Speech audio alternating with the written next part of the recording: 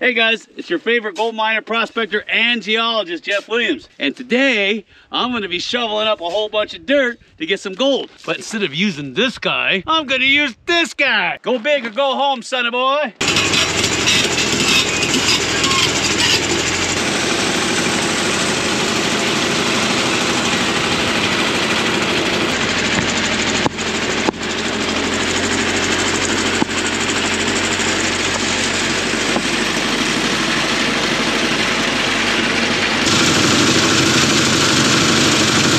Race. Yeah. Well, plus I can't keep up with it. Don't tell anybody. Yeah. Look at the fan system. Now that's the way you do it. You don't mess around with a shovel. You get the big toys in here. I've got a very special guest, so tell him your name and what this is all about. I'm Boulder Dash, and this is what I do for work. He digs up shiny 24 hours a day. This is how he feeds his belly. That's how he gets flat on the couch. I know. So you probably recognize him on a channel called, what was it called? I Break for Bedrock. You better know that channel. If you don't, I'm gonna go ahead and leave a link down below. Adam, where are you? We're out here finding gold, and you're back home eating chips, getting fat on the couch. So I don't know what he's doing. I invited him. Where is he? No, I don't know what he's doing now. Yeah, he's a lady. We're out here digging up gold in one of our favorite spots, and he found a target. Obviously, with this big old thing, you can't miss. So I want you to take a look at this. For you guys that know the area that we're in, I'm not gonna say it. Alan, you know exactly where I'm at. Oh, I know Alan. Hey, Alan. Alan from Alan's Gold Mining. Does that look familiar, Alan? That beautiful Muddy Creek formation.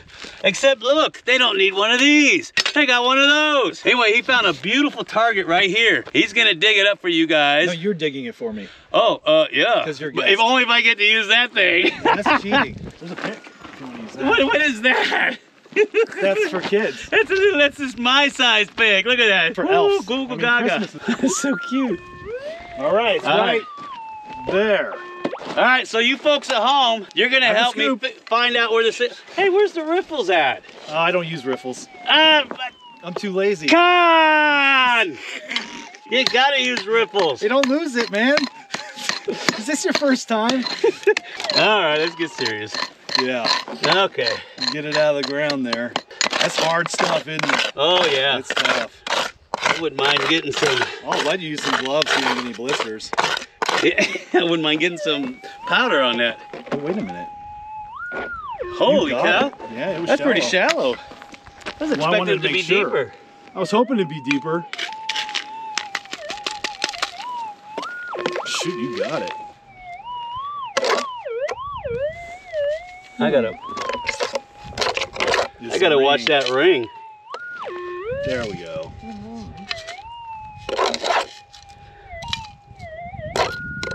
Dude, I heard it hit. Did you hear that? It goes ka-glonk. Is that it right on top? Right there on top. Yeah. Or is that a white rock? Oh! That one. Oh, there it is.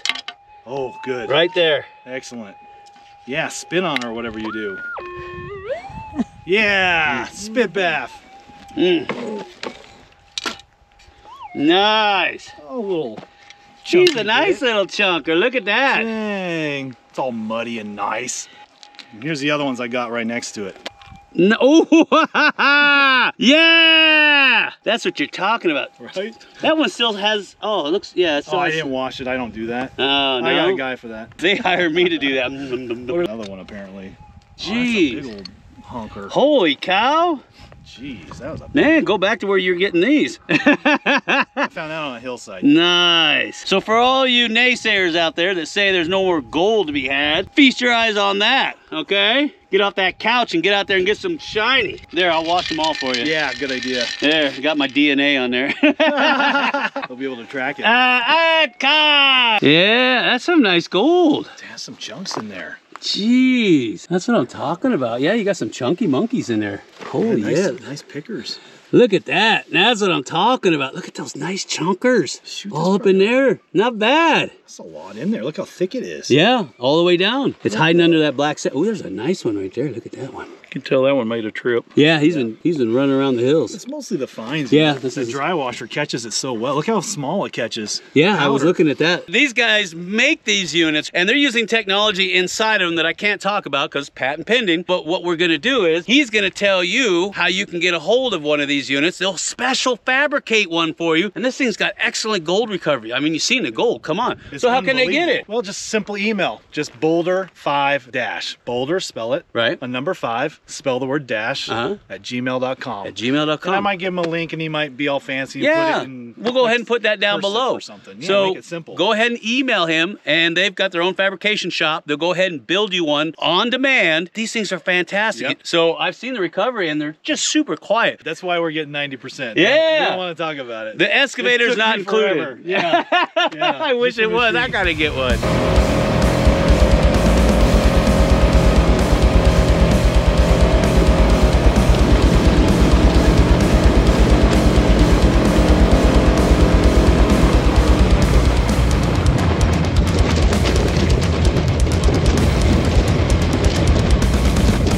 You guys see that quartz vein up on the ridge? What is Isn't that beautiful? Look at these buildings.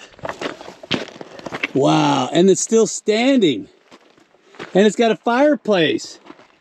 Now these buildings here are what the old timers lived in who were working that mine up on the hill. And in fact, there's mines all around here because there's quartz veins everywhere, like you can see up on that ridge. And yeah, they were rich. They had specimen gold coming out of those mines. But there's like 3 or 4 of these little cabins everywhere. But I wanted you to look at the construction. I mean, even the walls, look at this, they're tapered. See that? It's got an angled taper to it, wide at the bottom, narrow on the top. I mean, these things were built to last. And this one even has a fireplace in it. You see that? Of course, the top stone has fallen out. It's supposed to be a bar going across there. So you're thinking, Jeff, how did they live in here if the walls are shorter than you? Because half the building was stone, and then they had a small wooden roof on the top.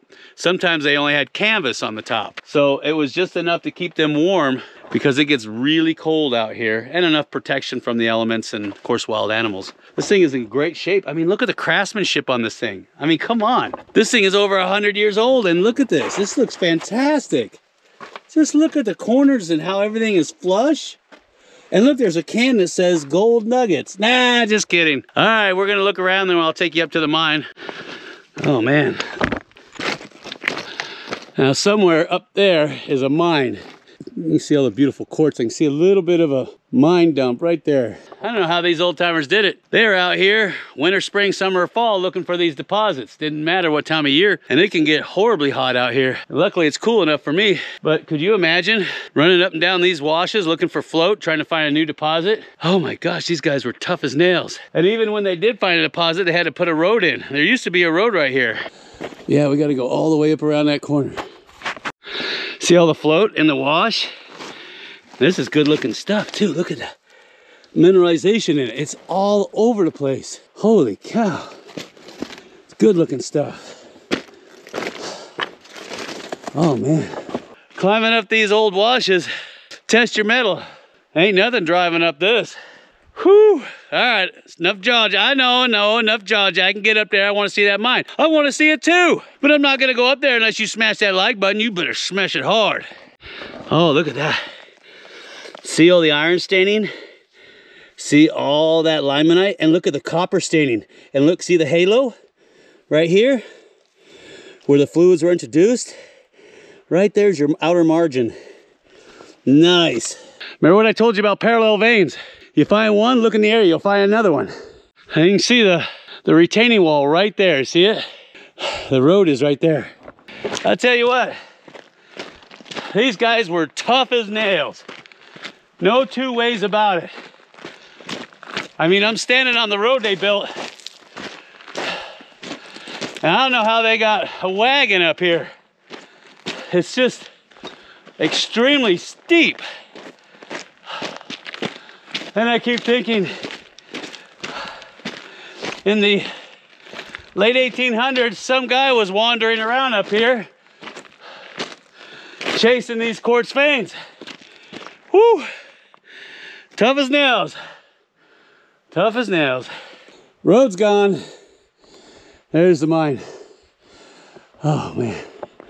I see a lot of copper, which doesn't surprise me. This area is known for copper and gold to be in the mix. You're gonna need your Wheaties on this one. See the quartz veins? Little tiny stringers, all in the fracture of this country rock. So now does it make sense why there's parallel veins? Because when this country rock fractured, it didn't fracture in one spot. It cracked all the way across, leaving these nice voids for the hydrothermal fluids to rush up into, generation over generation. And that is why you have parallel veins. That's a good sized waste rock pile too. And you see where they went all the way up the mountain. And big old gobs of quartz everywhere. Nice mineralization all the way up. You imagine trying to do this in summertime? I've been out here in summertime. There ain't no way this would kill you. No doubt about it. Now we got to climb that mine dump.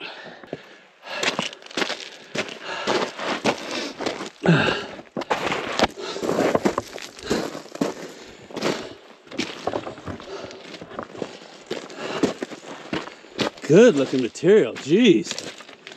Look at that. Gorgeous looking material. Looks like they had a tram set up. You see that? That doesn't surprise me. It's the only way you're gonna get stuff off the hill. Yeah, this was a tram setup. Oh great, here I thought the portal was here. Whew. Nice. Look at this pile. Oh my goodness. Just waiting for someone like me. That's a good looking pile. Of course you'll have to cherry pick out the good pieces, but that's a good looking pile. All right, we'll take a look around. Yeah, there's your quartz vein running all the way up the side of the ridge. A lot of your basement rock out here is nice, and you got a lot of schist. A lot of biotite schist. All right, I don't see a portal. I just see a big hole in the ground. Did I miss the portal? We're gonna find out. Look at this pile. Nice. Oh yeah, here's a nice cut. Here's a nice cut. Yeah, they had a good shaft going down. You see how they have this, it's like a flume box. And ran all the way to the top. They could drop their ore in it, it runs down this box. But it looks like it heads into this shaft. Look at the size of that monker. Holy cow. All right, we'll see if we can find a portal. Because I don't think they hoisted it up from there and then dropped it. I personally think it came out from down there somewhere. So we'll go down there and take a peek. Maybe I walked right past it.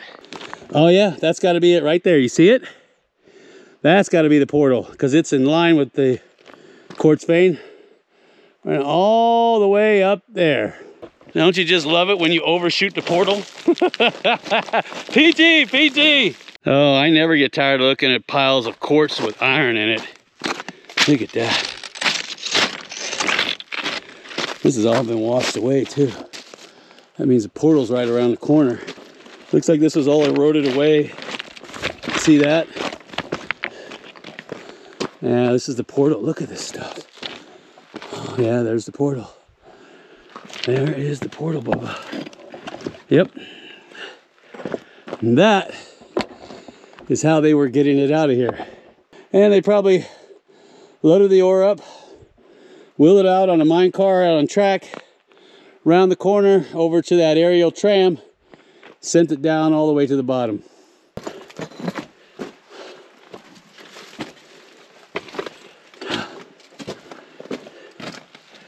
Oh yeah, that's a good looking one too. But wouldn't you know it? I didn't bring my flashlight. Of course I got my cell phone, but I'm not going in there with just my cell phone. And you know what happened last time. Now if you think you know where I'm at, you go ahead and leave me a comment down below. But I don't think anybody knows where this one's at. Because this one is hard to get to and I couldn't find it on any map. But it's got some good ore coming out of it. I always love seeing those cactuses grow in the most remote places. You see that way up there? This is referred to as quartz monzonite. It's in the granite family, and you're gonna see tons of it out here. A lot of gneiss, a lot of chlorite schist, a lot of biotite schist, all kinds of schist. I said schist. PG. Ooh, I got a surprise for you. Look at this. Oh, what's that? How am I supposed to get in there? Now, this particular mine is very, very rich with specimen gold. You're gonna see why here in a second. And in the lower sections, you could actually see the gold in the quartz. Look at this. See this vein? It's got a nice, easy dip of about 70 degrees, 75 degrees. Looks like multiple episodes and generations of deposition. I got some country rock inside the mix. You see that where it broke off?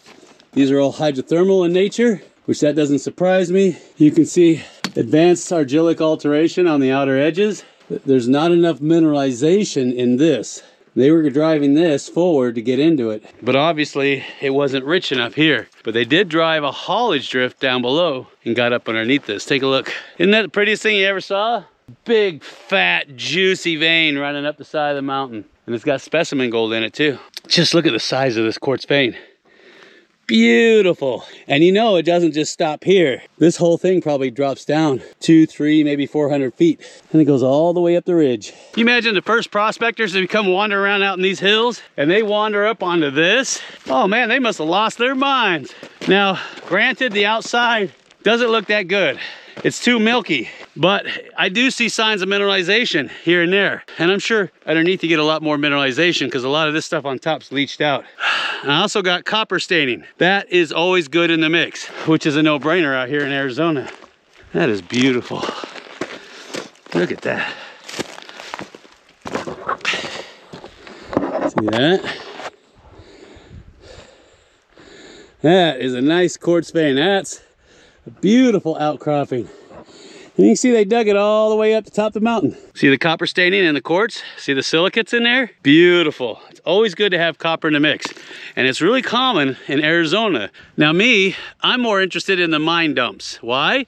Because the mine dumps are telling me a story of what they found. It also tells me, if I look at the bottom to the top, what they were recovering in there.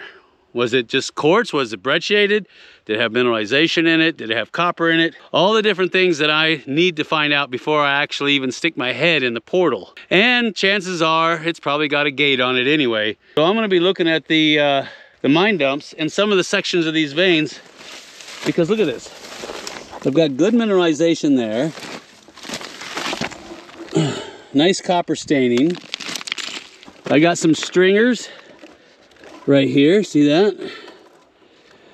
That looks pretty good. I would like to take a look at that.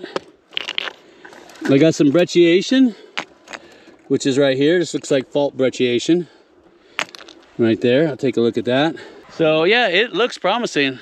So we'll go up and have a look, take a poke at the vein, and oh, and look, there's a parallel vein. Remember I told you, if you have a quartz vein, look in the vicinity for another one. Chances are you'll find a parallel vein. Now, sometimes they'll be hidden right under the surface. So look for traces of float on the side of the hill. I got chrysocolla in there, and some of them has malachite. So I've got silicates and I got carbonates in there. Beautiful, a little iron oxide. I got some druzy quartz, and I can tell that this quartz has been put in hydrothermally, because if you look, you can see the bandings of silicates and carbonates in there. Of course, I've got traces of limonite in here. See that? This is a good sign. I'm not sure, but I think BLM got here before me. Take a look. Oh, what is that? How am I supposed to get in there? Look at this brecciated quartz. This would be worth grinding up. And you see a lot of coliform and crustiform on these rocks, which indicate hydrothermal emplacement. I've also got a lot of breccias here. I got some fault breccia, and then I've got hydrothermal breccias.